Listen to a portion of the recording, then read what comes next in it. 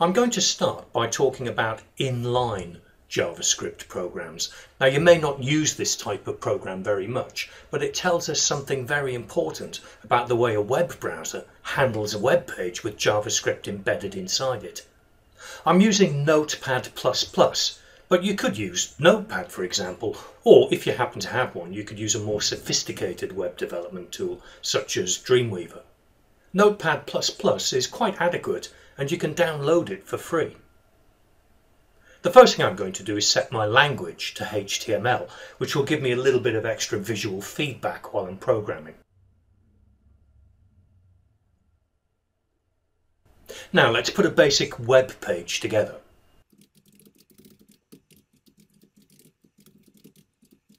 You can see how Notepad++ is preempting what I want to type, so I can select things from a list using the Tab key.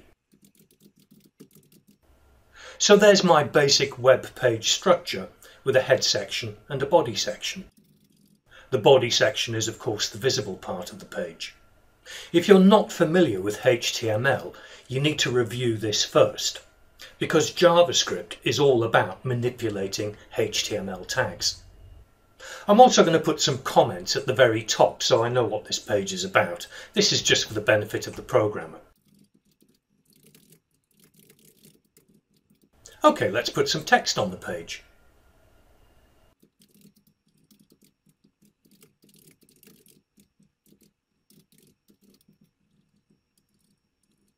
And let's see how it looks when I save it as an HTML file and view it in a browser.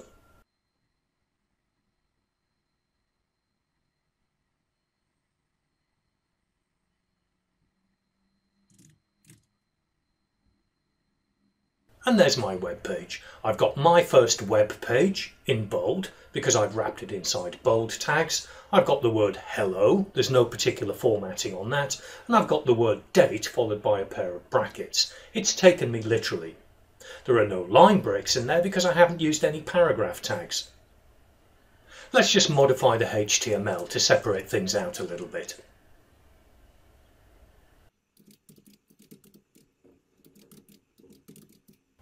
Resave and reload. Not a lot different, all I've done is put things on separate lines. But what I really want to do is display today's date. It's not doing what I hoped. To achieve the effect I'm looking for, I need to embed an inline script, and I can do it like this. That's the opening script tag and the closing script tag. The script tag has an attribute which allows you to specify the language that you're programming in. I'm using JavaScript, of course. Now I'm not quite there.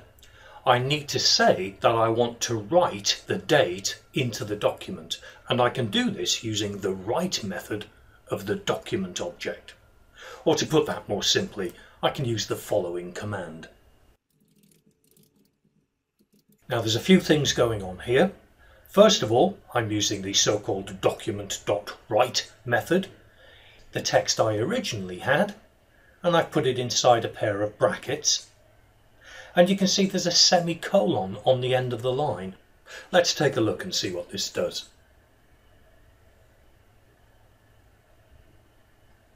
Nothing, apparently. Now I've made a mistake which you are bound to make if you're a JavaScript programmer.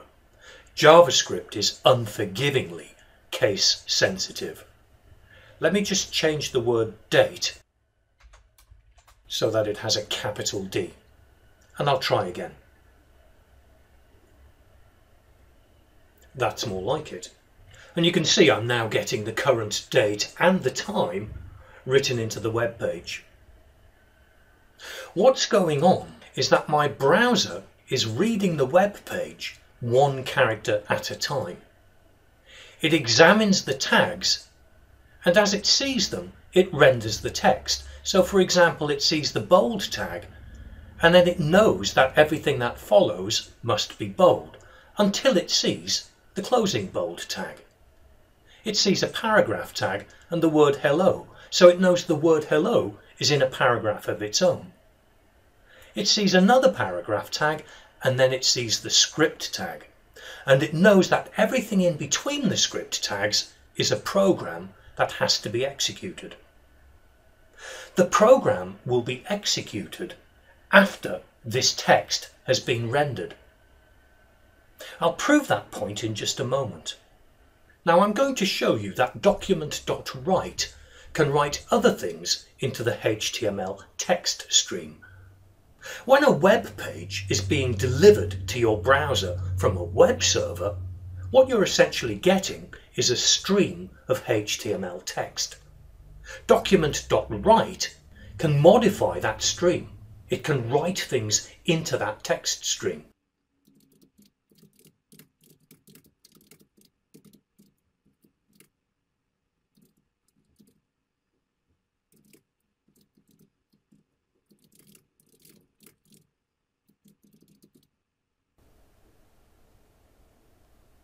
What I'm doing is I'm concatenating some more text in front of the built-in date function. This is my concatenation operator, the plus sign, and then I'm concatenating some more text after it.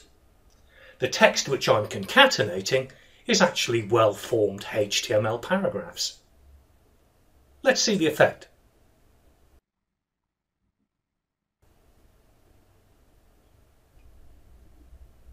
Okay, let's do something slightly different this time.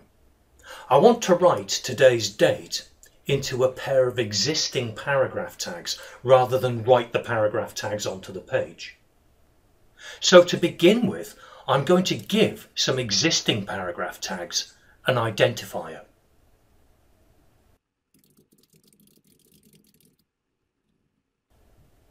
Let's change the comment at the top of the page as well.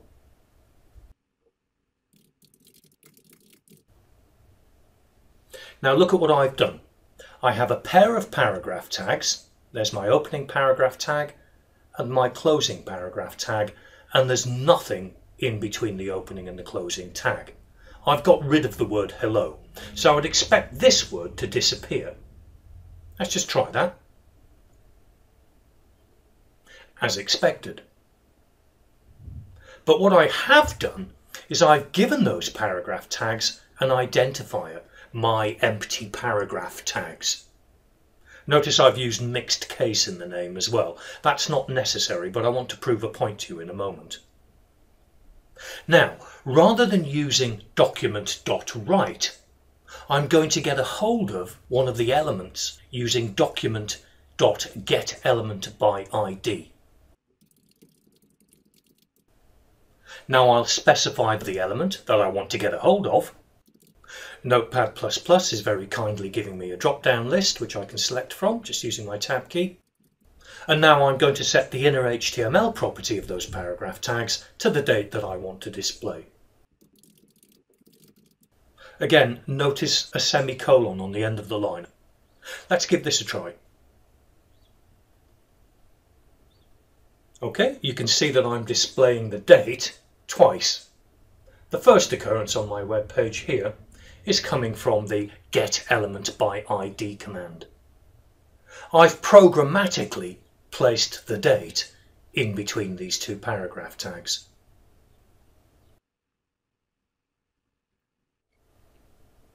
Let's just tidy this up a little bit. I don't need to display the date twice.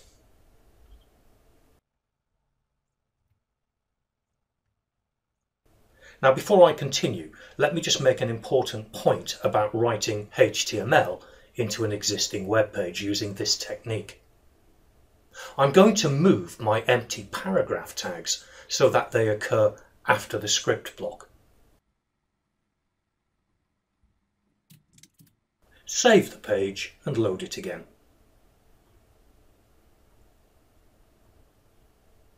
Nothing. And there's a very simple reason for this. The script block is seen by the browser before the paragraph tags.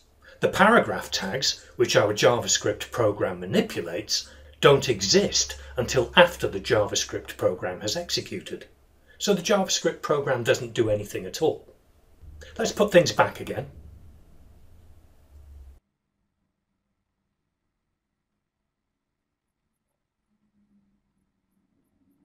And there's another thing which I want to point out, which I'm sure you're going to discover.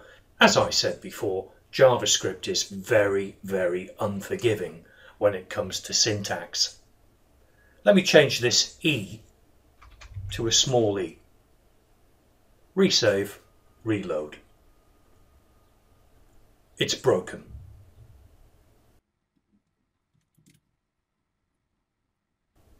Let me change this B to a small b. Again, it's broken. JavaScript is very case sensitive, and until you get used to it, it can be quite frustrating. That's why it's handy to have something like Notepad++, which will give you quite a bit of help while you're typing.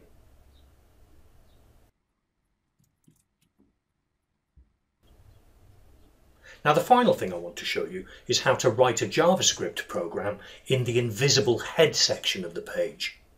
We can then call the program from within the visible body section. I'll start by cutting and pasting my script block into the head section.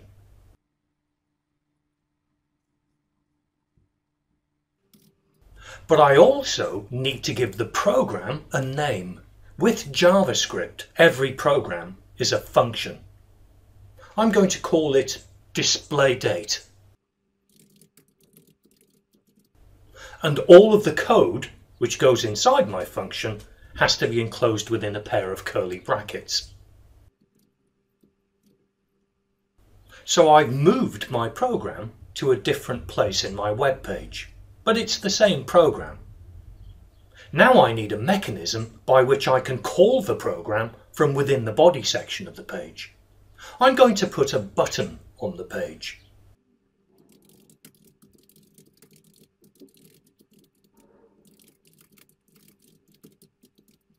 Notice how I've used the so-called onClick event to specify which function I want to run. The text "click here to see the date" is the text that will appear on the button. Let's give it a try.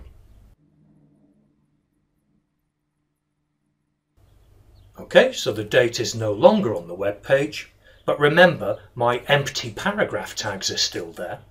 When I click the button, it runs the function, and the function writes the date onto the page with the additional text which I've put around it.